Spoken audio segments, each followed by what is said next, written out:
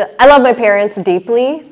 They're here visiting for my son's birthday. So I don't want to, they did what they were told was right. And my mom says, in Good Housekeeping magazine, they told her to use those frozen meals. Do you remember that? Like she was going to be a better mom if she used those. But at the age of 16, I went to the doctor, and the doctor told me that I had PCOS, which is polycystic ovarian syndrome. It is a diabetes that affects female fertility. So I hear all the time, oh, females need carbs for hormone health. Well, I'm telling you different, that excess carbohydrates caused my infertility because carbohydrates and caffeine causes excess androgens. And we want some, but in excess, you basically end up with diabetes that is causing infertility. I also was told I had IBS, which is irritable bowel syndrome. I also had severe depression and anxiety. The doctor said that there was nothing I was doing wrong. It was just the cards I was dealt. Right? I know that it was fate that sent me to the vet that very same week. I had a beautiful golden retriever that was losing patches of her hair. And guess what the first question the vet asked me? What are you feeding her? And we went home and we changed her diet, and guess what? Her hair grew back.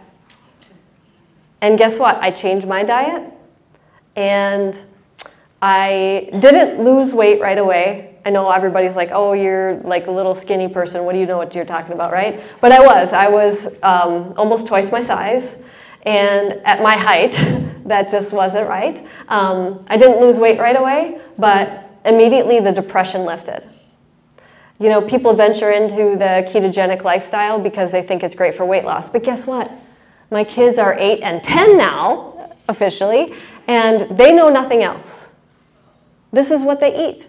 Do they need to lose weight? No, they absolutely do not.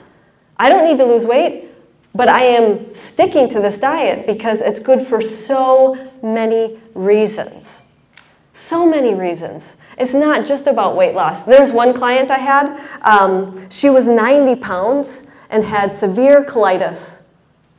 Severe.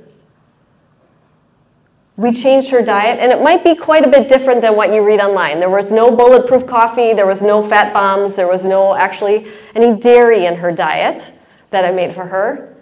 She is now lifting weights, running. She is a healthy 120 pounds.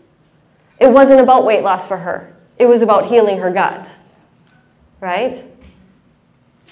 Food can be medicine, or it can be poison. It really can. And there's so many benefits to eating the ketogenic lifestyle. What's interesting is I went to college for nutrition and exercise physiology. But I fell in love at the young age of 17 to Craig. Some of you know him. And all I wanted to do was be a mom. And he said, okay, let's adopt a bunch of kids. I was like, all right, that's great. And when I graduated college, I was a rock climbing guide. And I was just waiting to be a mom. We started the adoption process, and he lost his job. And I didn't have insurance with a rock climbing job. And if you know anything, if you lose insurance with the adoption, everything stops. And you lose all the money you put into it. So not only did we lose our house and our cars, we also lost the children that we wanted to adopt.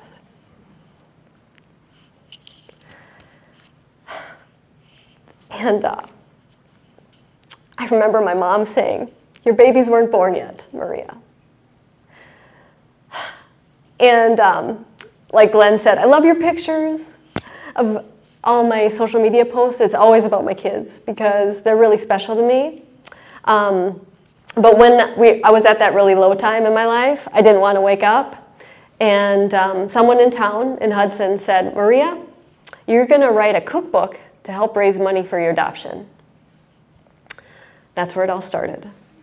It gave me a reason to wake up because I was really passionate about making recipes and helping people, but I was just kind of doing it as a fun thing on the side.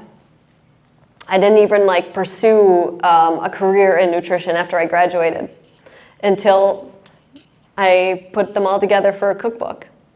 And it went gangbusters. I think everybody in Hudson bought one. Someone said, put it on Amazon. So we're like, okay, we put a barcode on it, put it on Amazon, and it went gangbusters. And that's what brought us our children. And I remember someone saying, you know, everything happens for a reason, when I was really at my low point and I wanted to punch him in the face. But, oh my goodness, I am so grateful for that low time because it made me struggle and work harder. And I became really passionate about helping other people. So if you've been on the ketogenic journey for a while, this is a tip. You know Alcoholics Anonymous, right? You know why they're so successful? It's because once you are on a sober path, once you're on the keto path, you become a sponsor to somebody else. And you have a reason to stay on the path. And so if that's what you need, if you need to find someone to like encourage, whether it be on social media has been so great for keto, good and bad, but you can make so many friends online, good ones. There's good groups out there, and they encourage people. Hey, I tried this recipe, and I don't even mind. On my groups, if someone's like, I tried this recipe, not my thing, not my jam, that's okay. You know, because that's why I'm writing so many recipes, because I want you to find what you love. I don't like salmon, but I'm going to write recipes for salmon, because guess what? That's my kids' favorite food, you know? My kids are from Ethiopia, and they came to us when they already had kind of a palate forming, so I tried to make what they were eating in Ethiopia just a little bit different and put it on the plate. Try to make it as familiar as possible for them because they went through so many changes. I mean, man, the first time they were in the bathtub, they cried for hours, you know, because they didn't have that there. You know, there was days that we didn't have any water while we were staying there. But what I'm trying to say, I'm going off on a tangent, but try to find things that you really love. Think about what you really like, and then just make it a little bit different. If you search that Maria Mind Body Health, whatever you like, whether it be creme brulee. I think it's National Creme Brulee Day tomorrow.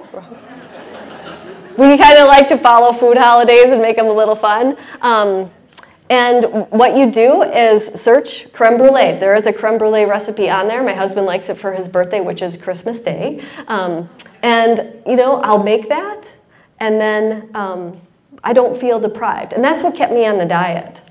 Some people criticize me for, why do you even allow sweeteners on the ketogenic diet? Well, because I live in the USA. And I'm bombarded by food pushers everywhere. I just wrote about that on my blog, the 5 ways to like be kind to food pushers. One of them was I lied, because even my mom, she would like make my favorite pie because she knew I was trying to change my diet. And she was meaning well. But we show people, even I find myself doing this. I made a birthday cake for my son, and I want him to like it. If he didn't, I would be hurt. That's not about him, it's about me, right? And you have to realize that. If there's a food pusher on you, it's not about you, it's about them, right? But you have to be strong mentally when people start pushing food on you. When you go to restaurants, if you're new to the keto diet, you kind of have to mentally tell yourself, I'm not going to get the french fries. I'm not going to get the french fries. Look at the menu online. That's what's nice about now. You can go check out the menu online. I'm going to get this. Be a stubborn German girl like myself, and you can do it. But if you do need support, there's a lot of different experts here that have a lot of different online support systems, including myself, Dr. Westman. You just have to find a group that you connect with and find people to support you.